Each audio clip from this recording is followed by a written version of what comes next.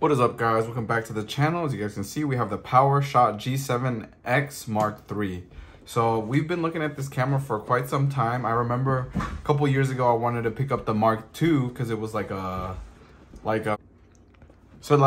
was saying this was a very well-known camera throughout the YouTube community, and it was perfect for vloggers and everybody that was shot like a beginner video, I guess. So I picked the Mark III on Best Buy yesterday for $749. The total came out to around 800, I believe, with taxes and everything like that. But I'm gonna do a quick unboxing. From now on, all the videos and everything else I post will probably come from this camera unless stated otherwise. But that will be like a video test for you guys. But I can also do one as well. So let's get the unboxing real quick and my first impressions. So we have a little tab right here, and we have, oh, this is the receipt, gonna keep that.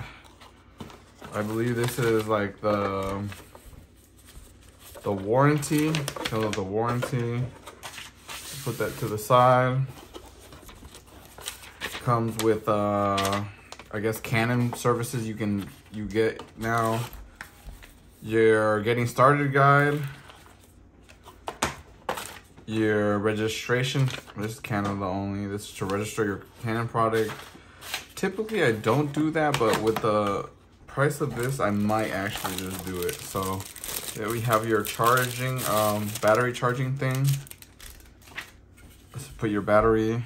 I believe this is Type-C charging through the cable, so I might just do that. This is the actual battery itself, right here. And I believe this is like a wrist strap.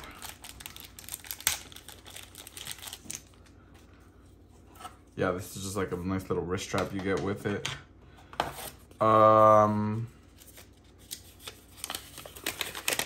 Safety instructions. So save these instructions. Okay, didn't fit.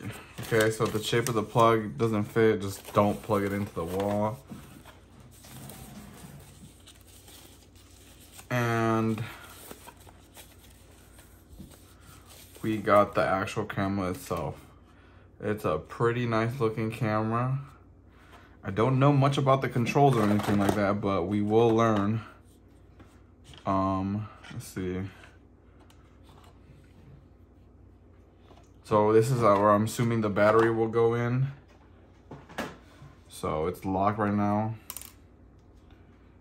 And yeah, so let me first let me look at the instructions, because I do not want to mess this bad boy up already, even before.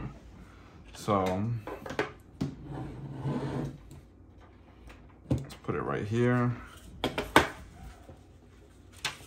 Getting started, English.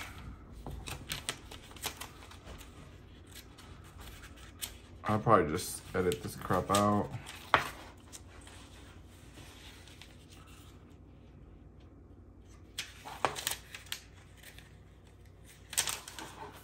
So, attaching the strap. Attach the included strap to the strap mount, which is on the right here on the right side of the camera, simply by looping it like this. So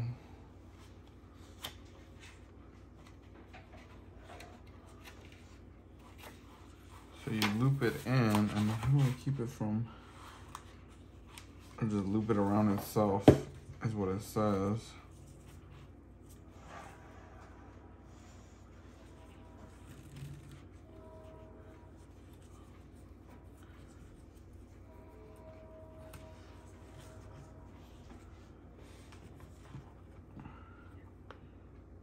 So you can attach the strap from the left or right, which is pretty convenient. And there we go. That is in case you are flimsy like me and are scared of dropping it, so you can pop that in there. Let's put this bad boy right here. All Oh gosh, this is gonna be bad. I keep forgetting losing the page.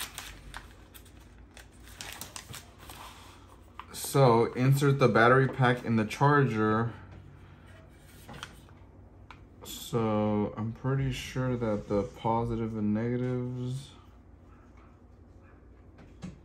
this is a positive, this is a negative. So it just literally just goes like that. So when it goes in like that, you're basically set.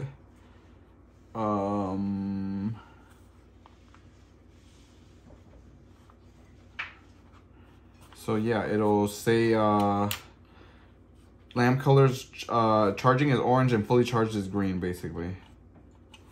And then once you remove it, you get the SD card. So I will probably get this started to charge, and then I will let you guys see it on the startup. So I charged the camera now, and I have been using it for a couple days. Sorry, I kind of skipped the whole thing, but let me just show you. All the settings have been basically kept to its whatever the regular settings are. Like, I didn't change much. I just basically changed it to 1080p, and I changed the FPS and video recording to 60 FPS. But I don't know if you guys can tell, but other than that, you kind of have like a menu option right here where you can do all that I mentioned. You can choose the movie quality, the self timer. This is basically everything you're gonna mess around with, your white balance, autofocus, everything like that is gonna be right here in these menu, and you basically customize it to your own liking. And if, like me, you mess up sometimes and you have to reset it, you just basically go to this tab right here and reset it. But I haven't been using it long enough to give my final thoughts and opinions on it. Some things that I did notice is that the autofocus does suffer sometimes when trying to autofocus on something specifically, but that was a well-known issue with the G7. But from now on, probably majority of the videos will be recorded through this camera, and you guys can check the camera quality and judge it for yourselves. So I hope you guys enjoyed this unboxing of the G7 Mark III.